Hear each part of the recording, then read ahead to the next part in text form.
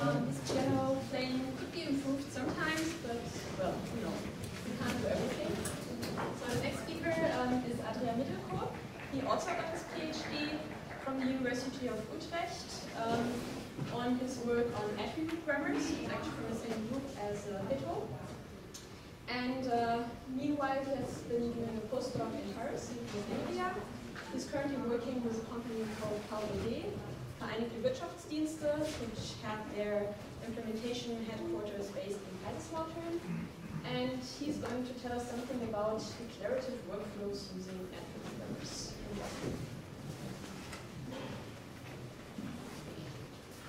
Yes, hello everybody. So the last year I've been working on a workflow system tailored to financial consulting, and it's actually based on very rigorous techniques from compiler construction and functional programming, which help in order to deal with some of the flexibility that we require in order to help these financial consultants in their daily lives. So, as I said, I'm going to look at workflows. So basically, workflows is like a collection of tasks to be done by the user. And so I basically have three important words here. So I'm going to look at declarative workflows. So this workflow system is going to specify what is to be done, but not how it is to be done. And that's actually something that I heard Wouter say also today. So there is actually some kind of, well, it's kind of on a meta level, it has kind of similar ideas, I think. With the difference is that it's not only that the programmer is going to say, that the programmer is alleviated from the fact that he doesn't have to say explicitly in what order, but also that the user that is actually using the system does not have to follow the order that the system is, might suggest as the user reporter. Now, a lot of workflow systems, they are kind of procedural. They're based on control flow graphs. And what I'm going to say here is I'm going to base this on data flow graphs. So it's a bit of a different setting, which is more suitable to the fact that in a consultancy setting, lots of things are dynamic and things are changed, and data flow graphs are more suitable to track changes and stuff like that. Also, then, in order to kind of have a data flow graph as a model, you kind of need to generate it in some way, similar to, again, I will make a comparison to what Wouter was saying. He was kind of saying, well, if you have diagrams, you also need to describe it in some way, so you need a very good way of describing that. And in a way, this is going to, what I'm going to use for that is attribute grammars. And in a way, the kind of, what we have seen before, what Wouter was presenting, is kind of a combinator language for diagrams. Actually, if you use attribute grammars to implement it, you get an even nicer way of writing it. So it's actually, in a way, I'm going to tell you at a meta level about ideas that are existing already for a long time in compiler construction. And also in functional programming, that can make your life a lot nicer if you're debugging things. So I'm going to talk about grammars also, and if you looked at Pado's, if you attended Pado's talk, then you also saw that he was doing stuff with grammars to model stuff and generate stuff from that. So there's also the correspondence there. So in order to, well, why would I do that? So, well, but first, before I go into the why, let me just give a rough sketch. And the sketch is, so the kind of way that I want to model these workflows is to say, the kind of tasks that are part of this workflow, I will model this in a tree, so with the task as the leaves. And between these tasks is some kind of data flow, because these tasks will be relatively independent of each other. But they will need inputs, and when you complete a task, they will generate outputs, and these need to be somehow transferred to other tasks. And in order to kind of specify how this data is going to be transferred from one task to another, I'm claiming that the tree is a very good way of modeling this kind of data flow. But first, why would I do it? So I have a use case, and that's in financial consulting, where there's like a financial advisor that on the one hand might have customers that need advice for particular securities, or, well, maybe the consultant is actually managing the estate of a client. And in this particular area, there's, maybe due to the financial crisis, maybe due to other factors, there's the lives of those consultants has become more complicated, particularly due to increased regularity pressure. There's a lot of rules, so basically this entire consultancy process needs to be documented, and there needs to be guarantees that what the consultant is saying is somehow matching the knowledge and the experiences of their clients. And that means that they have to actually do more, and well, on the other hand, due to all kinds of other factors, the market gets also more transparent, also due to these rules, so it's harder to keep your clients. So on the one hand, they actually need to do more work, and on the other hand, they actually have to be more efficient. So this can also mean that they will make more mistakes, and which is then bad because there are severe penalties to that. So we need a solution for that. We need to help those consultants, and that's basically the company that I work for is what it's doing. So Validé is, well, some people might know it from because they also deliver data about securities to newspapers and so on. So they are kind of a source for these data that you can often see in certain newspapers. In the area that I'm working in, or the part of the company that I'm working in, we are developing a financial advisory suite that are basically there to support these advisors.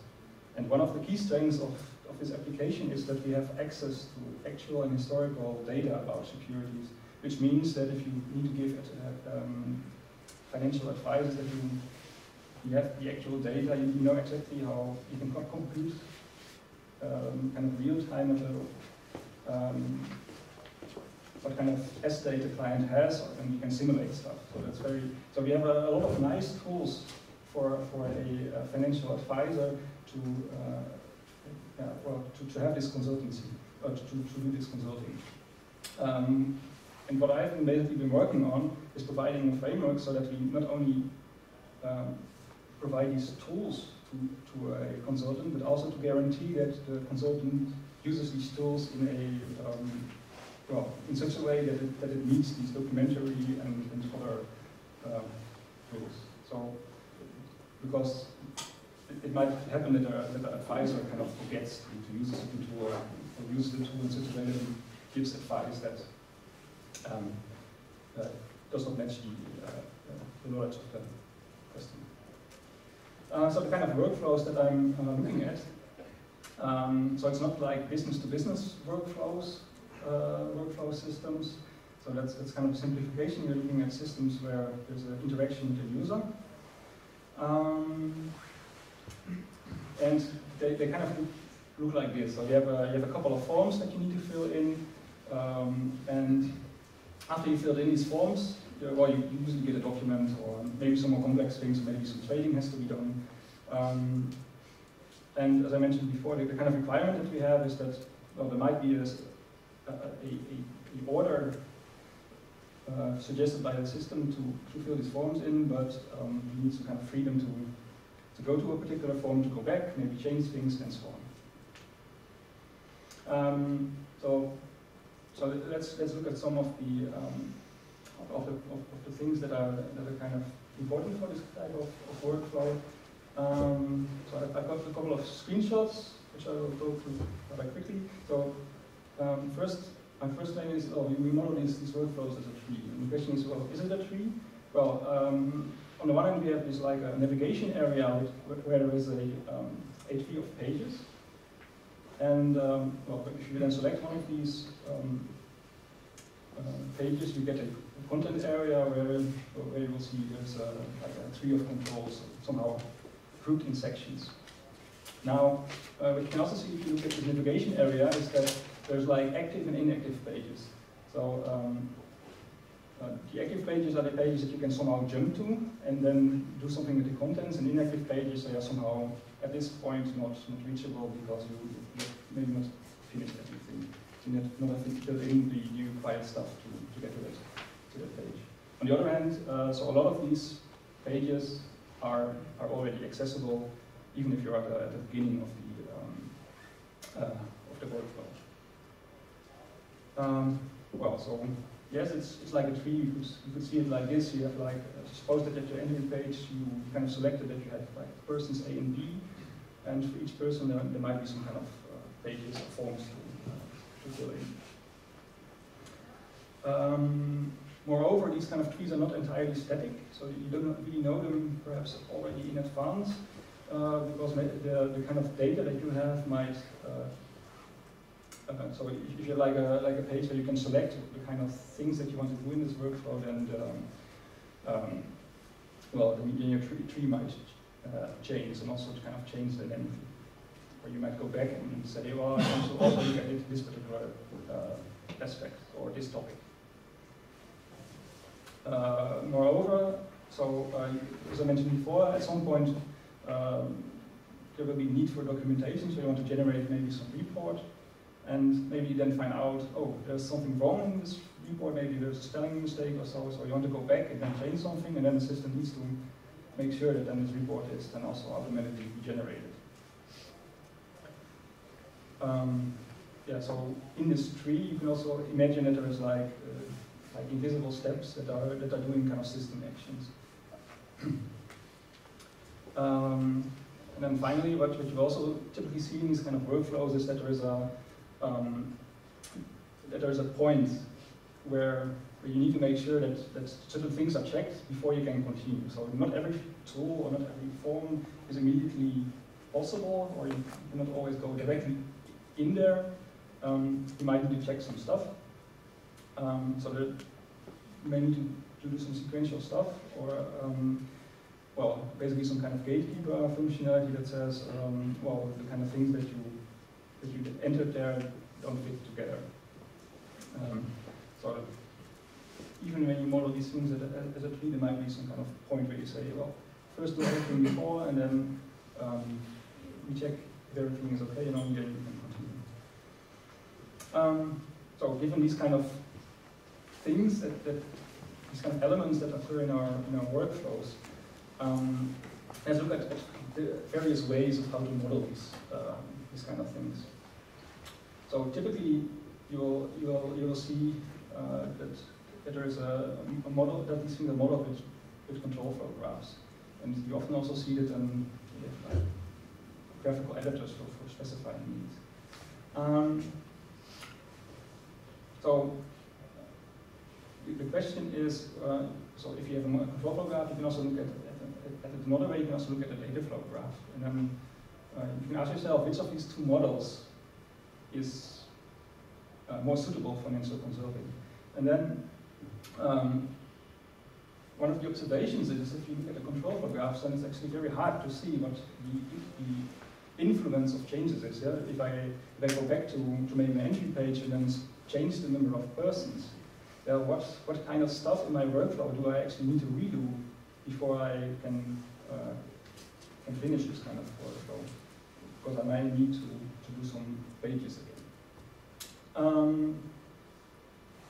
So that's actually easier in a data flow graph, because in the data flow graph I can see a couple of things differently, because I can see maybe from the entry page, I can go to my financial situation page, or directly to my experience page. So these two are independent of each other, so I can actually do these two in any order.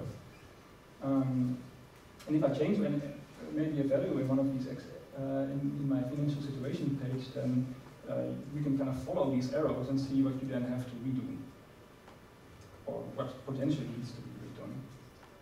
Now, one of the difficulties here is, so this data flow graph may be pretty big, yeah? Because if you think about it, if you have like a couple of forms and every form has a number of data fields, then each of these values will be kind of an arrow somehow going from that page into a couple of other pages that are dependent on this value.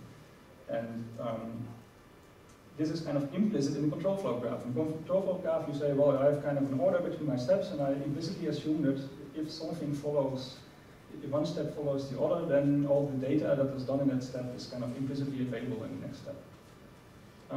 So there you kind of have less arrows, so that's this, but which makes it easier. On the other hand, it makes it harder to see these data changes. So for this financial consultancy process, it's actually a better model, in my opinion, is actually based on a data flow graph. And that's the kind of thing that I'm advocating right now. Now I want to categorize where does this approach kind of fit together in all the related work in a sense, because there is like every major vendor has its own workflow system implementation and so on, several open and source ones.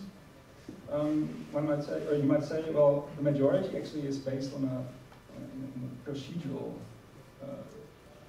model. So control flow graphs, battery nets, and so on.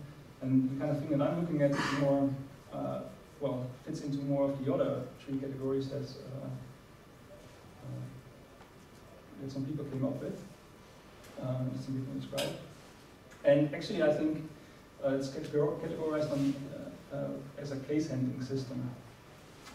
So case handling is kind of defined as that the state and structure of the workflow depends on the kind of data that is being written as part of this workflow. And that's basically what we are doing. On the other hand, it's also functional in a way, because we have these kind of well, yeah, kind of functional data flow graphs, and there's so there is so we're basically looking at the various aspects that are well, let's say we are looking at the stuff that's functional but also declarative, and then fits into this case handling category. So one particular nice system that in the functional world exists is Clean. Not Clean is iCast, which is written in Clean. And for those that know this, basically what I'm talking about is that the Clean system is based on the concept of monads in a way. And what I'm talking about is more like arrows. But first, so let me start talking about the system itself. And essentially, what I'm first going to tell is what do grammars actually have to do with workflows? Because normally people associate grammars with parsing, and in a way, actually, Pedro has been talking a bit about grammars as well. And there's also some correspondence with that. Because if you have something that's like a grammar, you can do parsing, you can do generation, so grammars are actually a very nice thing to model stuff and do nice things with it. And I will actually show that there is then also a relation to workflows. So let's start with a very simple grammar. And for presentation purposes, I actually took a very simple grammar. Basically, it's kind of the only thing that you can parse is like AAB, but that's enough for this presentation. So first question. So first the thing is, so what is this? So how does a parser work in essence? So you have this grammar, and what basically happens is that, well, you have usually you have like a scanner working together with a parser. So the scanner kind of says, well, so the parser can kind of ask the scanner, give me a token, or give me a symbol or something like that, give me a character or something like that. So the scanner so the parser says, well, I want to build this kind of tree what my grammar represents, and ask them for a token. So the scanner says, well, here's an A. Then, well, depending on how your parser works, if it works from bottom up, if it works bottom up, then it kind of constructs the tree from bottom up going to the top, or if it works from top down, then it kind of starts at the root and kind of builds a tree by asking the indexer for symbols and then continuing to build the tree a bit further. So what happens is, what kind of people find out when we're working with parsers in the past is that, well, you're typically not always interested in the tree itself, because your tree might have much more structure than you're really interested in. So what you usually do is you're interested in a value computed from this tree. So in a way you annotate in your grammar and you say something like, where you annotate, well, where you write functions that says the value for this node is somehow a function of the values of my subnodes. And in a way what you're then doing is you're building some kind of data flow graph that goes from the bottom to the top, that takes the information that is coming out of the scanner and combines some of this information into something that you have at the top. And well, if you can get data go from bottom to top, the question is, can you also do this in the other way? And indeed, if you have a top-down parser, then during building this tree, you can actually compute data that goes from the top to the bottom and deliver somehow context information, which you can then feed to the for instance, to the scanner. Maybe typically where this is used, if you do something like layout-based parsing, where you can then tell the scanner, well, I was here in a context where there's maybe a place where there was an equal sign or something like that. So if you do top-down parsing, you can actually compute values. You can actually have a data flow that's coming from the top to the bottom, which is then used to somehow configure the scanner, for instance. Or if you can take it further, if you can, in a similar setting, you can have information going from left to right.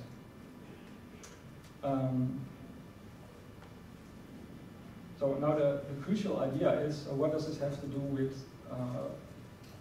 workflows? So in a sense, you can use the grammar to build these kind of data flow graphs, as I showed. Now, how do we get to these tasks? Well, the key observation here is that it's not necessarily for the scanner to kind of work on streams of characters. No. In a way, you can look at it in a more general way and say a scanner could actually not recognize characters, but this could actually generate tasks. So either say, so if the parser says, give me a token A, then the scanner could say, well, I know then that I either have to generate a new task A, or I need to recognize if I have already, or if the user has already done that task A. So in a way, it's then not really a scanner anymore, so I give it a different name, like workflow executor or something like that. The fact is, so in a way, parsing can be seen as a bit more general, as somehow an interaction between something that builds a tree and a data flow graph, and something that then gives you the tokens. And then so these tokens are then more like task applications. So that's the basic idea. Now, there's one more thing. If you have this data that's kind of coming from, so what I didn't talk about is how can you get these dynamic trees. So what if I want to make information that is that comes somehow from the left? How can I make this information somehow affect my tree structure? So one way to do that is to say, well, the tree itself depends on its value that is coming from the top or coming from the left. So it's also usually called something higher order, because in a way what you're doing is you're having a value that's basically the tree itself, or in a more abstract way the grammar itself that you pass as a value around. And then you can do some things like, depending on some kind of Boolean switch that you got from the left, you take that particular tree or you take another tree, and then in that way you kind of can encode conditionals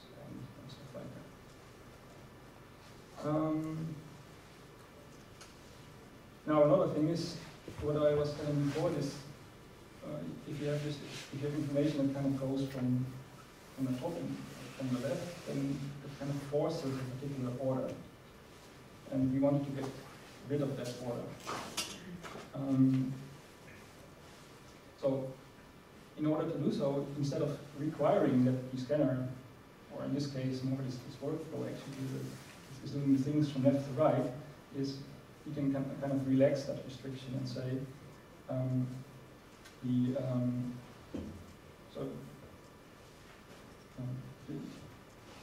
as soon as there is like a data flow coming, so as soon as the kind of all the inputs for a particular task are kind of reachable or kind of are there, then this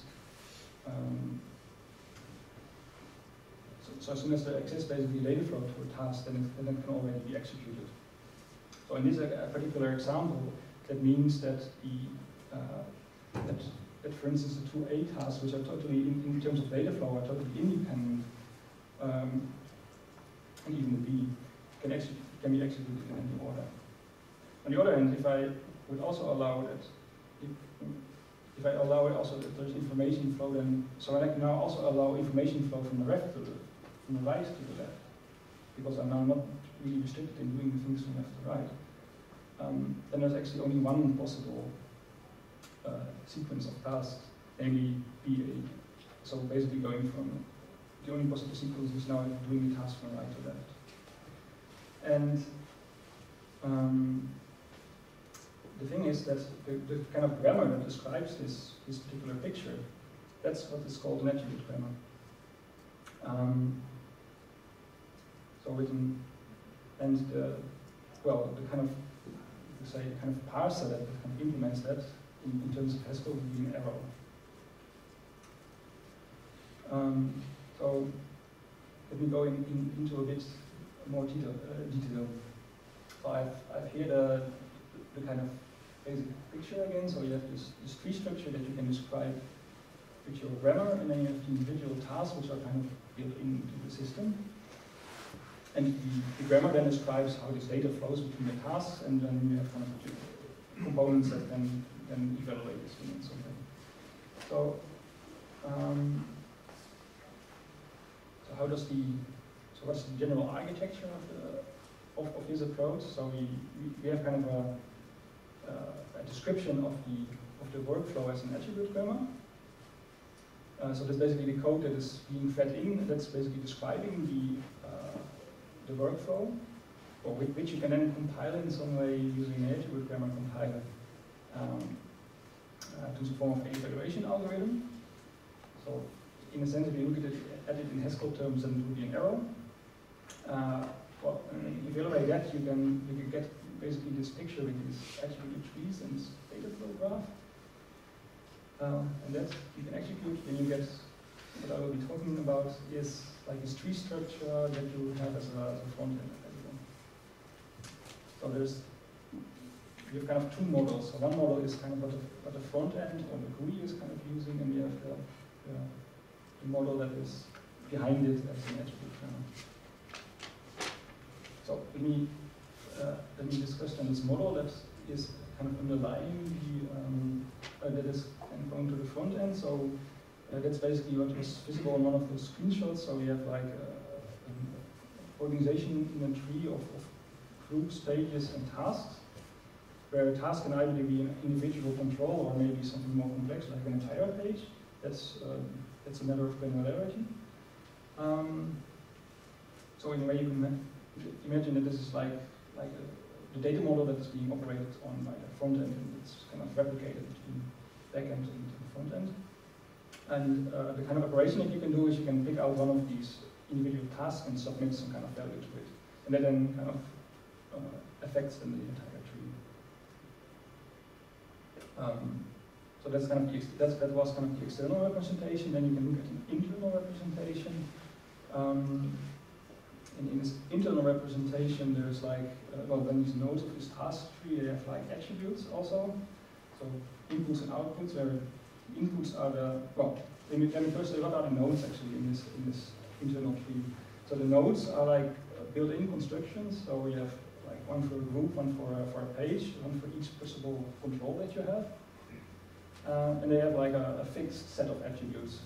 So maybe a user control has a name and a description,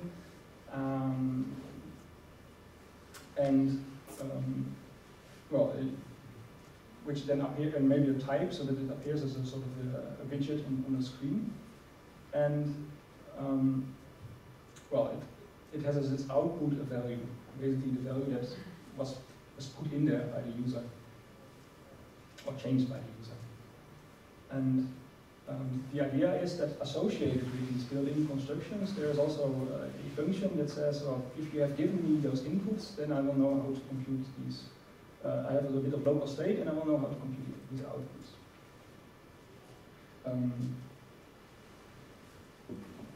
So imagine that you have for all your types of controls, you have these built-in constructions. The question is, of course, how can you then build this task tree structure, and how do you get this information flow between these tasks? And there you want a bit of flexibility. So that's where then the attributed trees come in, which are then described. These attributed trees will be described by the attribute grammar. So essentially, what I will be looking at is kind of a model of this, so a logical model of this workflow, which is not entirely the same as this external representation that you can see as a user. It's usually bigger because it kind of represents the data that is logically part of the workflow. And there I want to do two things. So this bigger tree in a way describes this task tree that I mentioned before, that is being used as a model for the front end. And in addition specifies the information inflow between these nodes of that tree. So I put this here in this picture as the darker nodes are those of this other tree. So I put some red lines in between to show the tree structure that it had. And actually the tree that I want to describe in my attribute grammar is are the bigger nodes. So basically what I want to do is, let's go back. So these blue nodes have like a fixed set of attributes, and which I somehow need to connect to each other. So I need a way to describe that.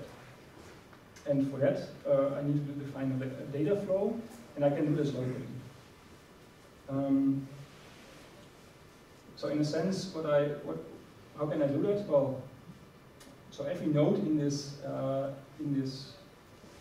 attributed tree, I can have a set of attributes to the left, which of the node which I consider as input attributes, and I will have attributes to the right of the node, so those are output attributes. But now you can classify what does it mean for, if you look at the node and its children, what does it mean, what can I see is data flow. So I can have data flow going from what I would say from source attributes to target attributes, and if you look at it in a very local perspective, then the sources can be input attributes of the parent, basically because it's information that comes from the top, and you can have the outputs of the children, which is information that comes from the bottom. So that's going to be your sources of the data flow, and then you can feed it to targets, which are basically the inputs that you have of your children, because they will want their attributes to be filled in some way, and the outputs of the node itself.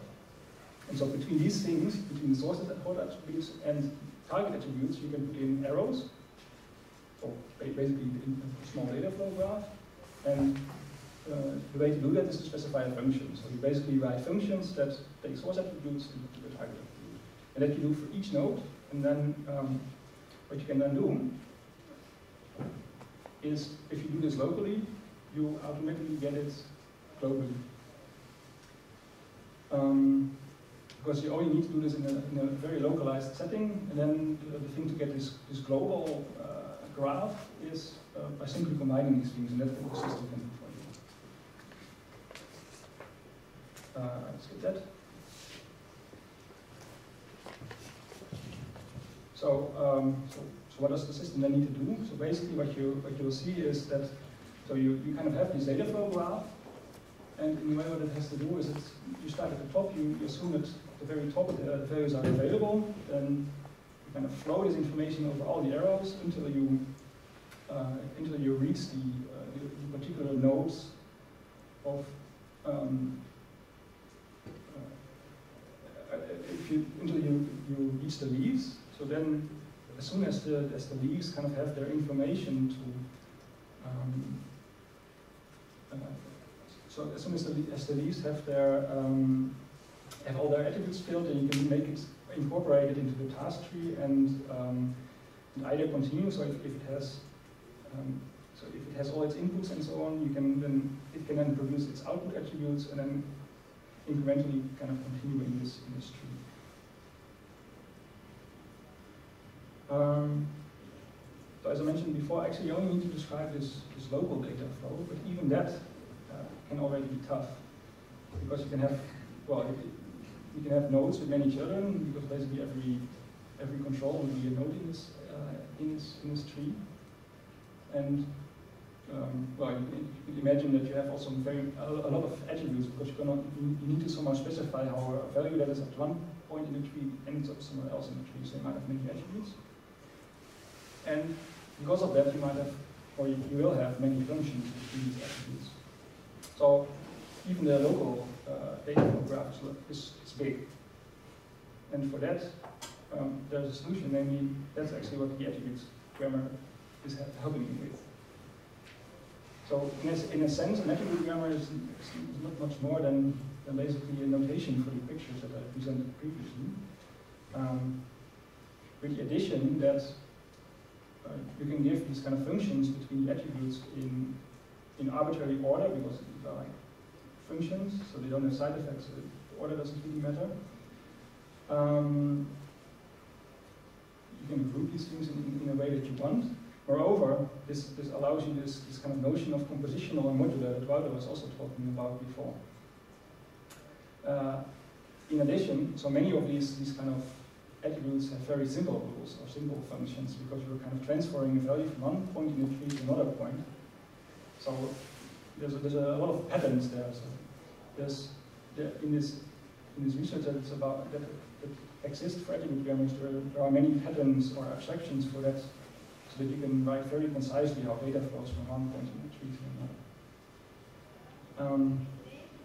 And of course, the system can do this kind of notation. If you have this as a model, you can do a lot of analysis to make sure that you don't make mistakes.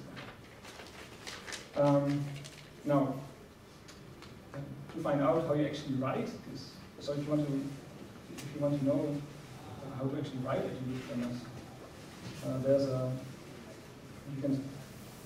a tutorial on attribute grammars available on the web. Just search for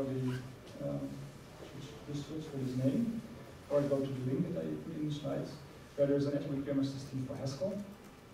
And there you will find the information on how to write attribute grammars.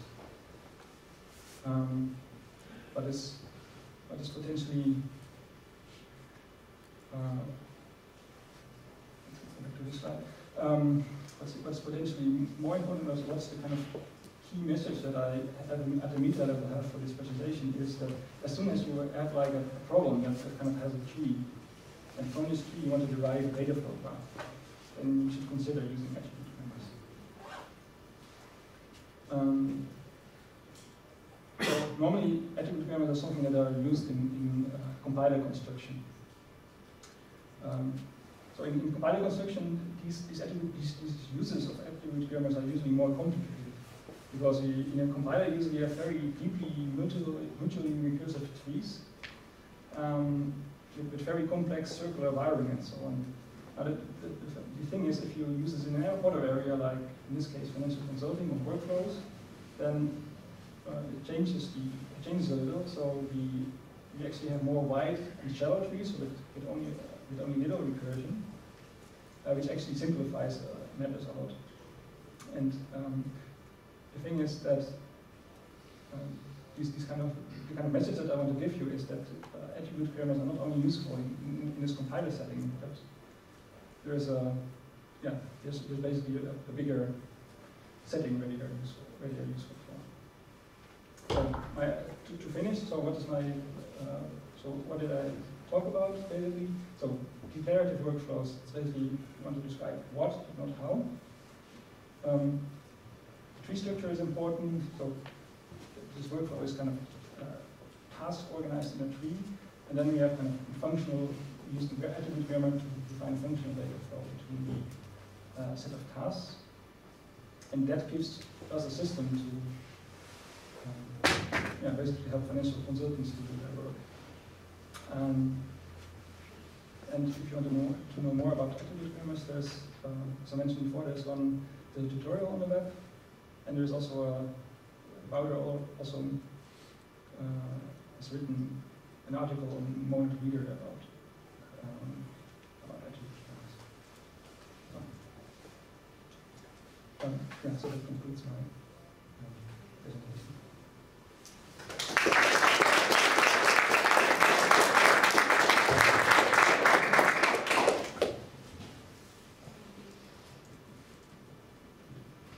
Any questions? I have one. Who is going to, or who is supposed to write these attribute grammars? Because you're going to have to reflect tax laws or financial laws or all these regulations. Is it aimed at lawyers or financial experts, or? So essentially, what I'm aiming for in this case is that there's still programmers that are writing these workflows. So in a way, if you look at many of these workflow systems, they kind of claim, well, if you have a kind of graphical interface to write these things, then arbitrary user could do that. But that's typically not the way that these kind of things work, because well, maybe a normal user would kind of put blocks together between an arrow in between. But the thing is that you usually have such amount of data that you actually want kind of a programming language to describe these things. So a normal user is usually not really suitable to. Well, I mean, you need to know about programming in order to write these kind of things. Even if it's like a very simple graphical representation, what you're basically doing is programming, so you need to know about programming in order to do these things. So you need somebody, so you need a programmer that knows about the kind of regulations that are there, that knows how financial consultants work, and what is basically a good process to have. Now, a good thing is, actually due to regulations, many of these processes are going to be similar, because if every bank has to meet the same laws, then they will also have very similar processes. And for that, what you basically want is, you want to have like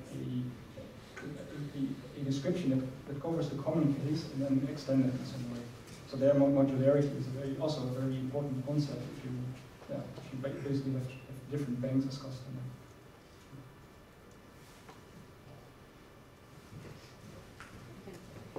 So you have shown, or you have mentioned that there is this attribute grammar framework for Haskell.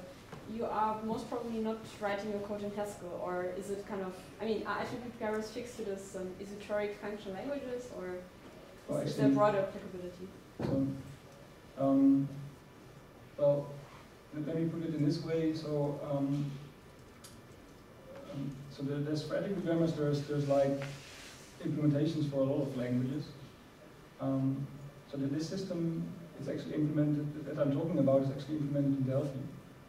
On the other hand, that's like the initial version. So I've actually been thinking about how can I separate these things a bit so that I can actually use parts maybe of the Haskell system that exists, for instance, to reuse more components and so on. And so I'm actually hoping that there is some way of using existing components, not to have to do everything in Delphi all the time.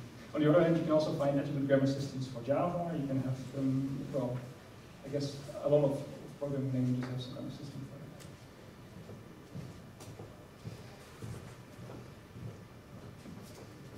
for that. Great, thank you.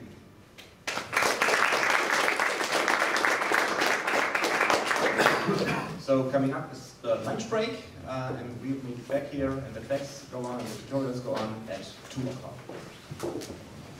Okay.